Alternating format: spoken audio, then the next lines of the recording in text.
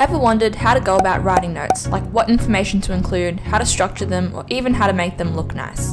Well, keep watching as this will all be answered in this video.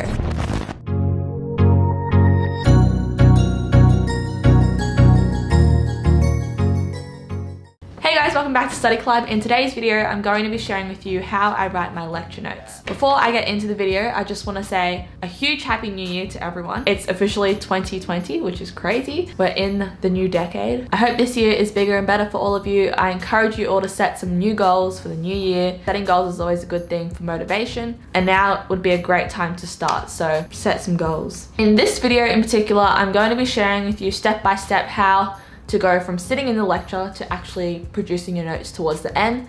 This is the exact process that I would go through after every lecture for basically all my subjects in first year uni, and this is what I found worked for me. So without further ado, let's get into the video. Why do I keep doing this? So before I get into the step-by-step process of how I actually write my notes, I thought I would address three things. The first one is what I actually do in the lecture.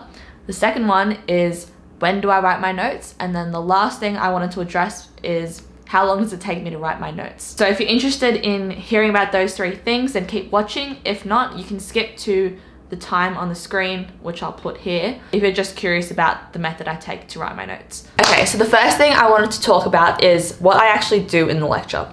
So I did a bit of experimenting at the beginning of my first year. There are a few things that I've seen people do and a few things that I've tried myself. The first one would be sitting in the lecture with my laptop open and just typing things that the lecturer would say.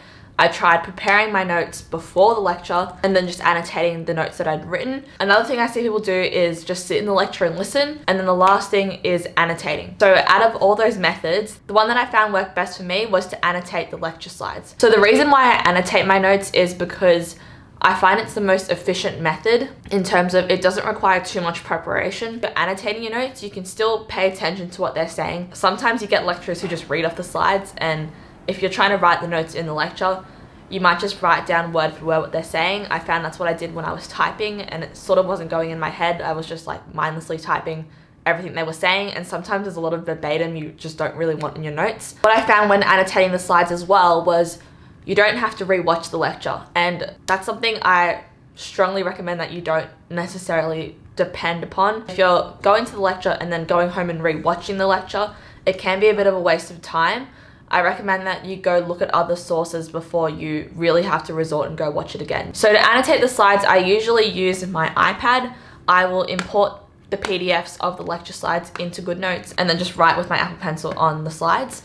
But if you don't have an iPad, of course, you can print out the lecture slides. I do still do this for some of my subjects. For example, anatomy last semester, we had to bring in the lecture slides into the labs, but we weren't allowed to bring electronics. So I would print the slides for the lecture and then just annotate on there. But something I do recommend you do if you are going to print them is to do the 4 slides to 1 page, because otherwise you'd waste a lot of paper. I'll show you on the screen here how to do it when you print. You basically just go into the layout section and press 4 slides to 1 page, and then I also print it double-sided to minimize the amount of paper I'm using. So moving on, the second thing I wanted to talk about was when do I write my notes? As I mentioned earlier, at the beginning of the semester, I tried writing my notes beforehand, but that didn't really work because some days I had a lot of lectures at once and it was just a lot of notes to prepare beforehand. So what I tried to do now, and this has been something I could stick to, and that was I would write my notes after the lecture but before the next lecture. Some subjects you require knowledge of the last lecture to understand the next one, and because I try to always go and attend my lectures in person, this meant that sometimes if I didn't understand concepts from the last one, the next one was just very confusing. Something I'd recommend you do is try to complete your notes as soon as the lecture finishes. That way when you go into the next lecture, you have a better understanding of the topic if it's a continuation. Or it also just makes you more consistent in staying on top of your notes so it doesn't all pile up before the exam period.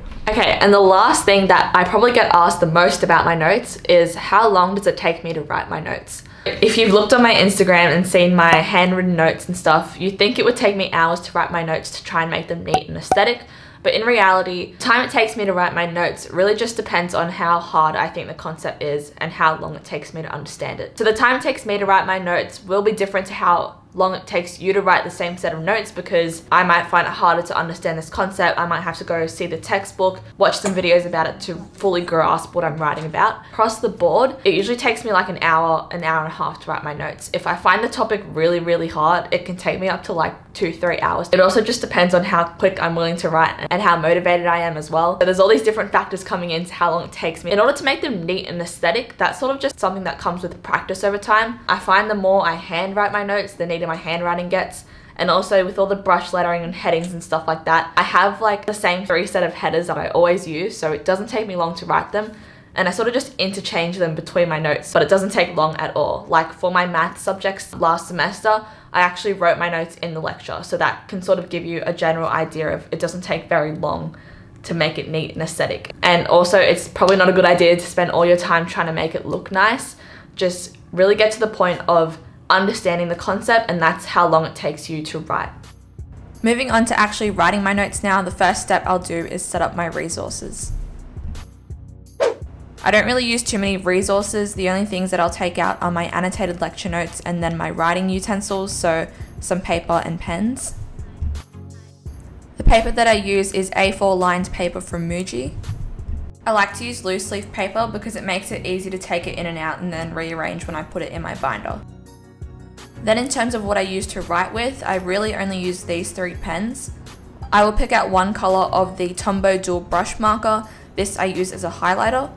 And then I use a Pentel Touch brush pen to write my headings. And then finally a 0.5 black Muji gel pen to write the main body of text. Once I've got all my resources, the first thing I'll do when I'm writing my notes is write the header. I will almost always use the Pentel Touch brush pen to write the main header, and this I'll write in the top in the center, and it'll typically be brush lettered. The title that I write down is usually exactly the same as the title of the lecture. This just makes it easy to look over on the lecture slides if I need to. Once I finish that, I'll take the Tombow brush marker in any color of your choice and then draw 2 lines on the side next to it. Then finally on the header, I'll just take a normal pen and then write the lecture number in one of the highlighted strips, usually the one on the right. And the reason I do this is it just makes it easy to organize the order of my notes later on. And then it's also good to write the lecture number in case in your revision later on you don't understand a certain concept. You know where to look back on which topic, like which part of the textbook and which slides you need to refer to.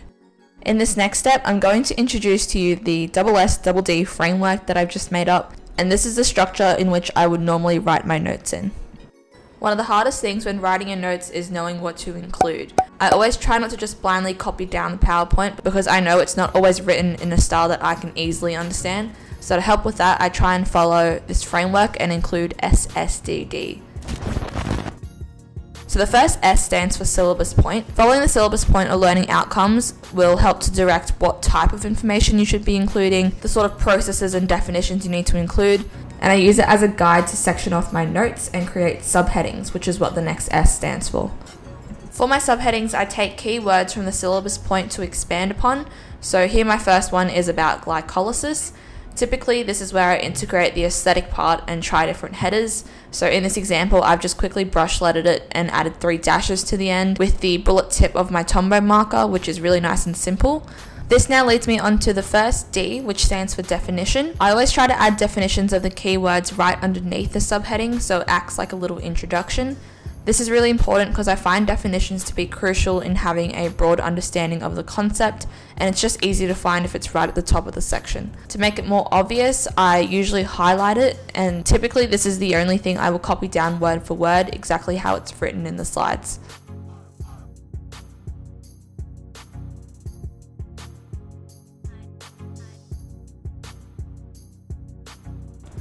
The last point of this framework is D for dot points or diagrams.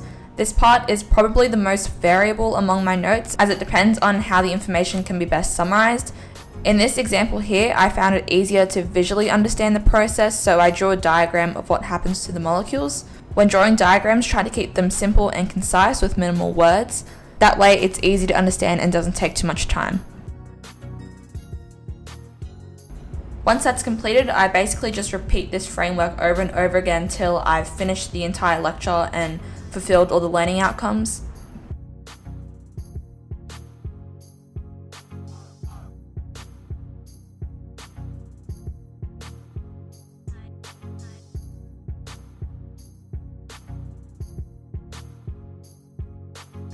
As I mentioned earlier, depending on the type of information you're writing about, you can either draw a diagram or use dot points.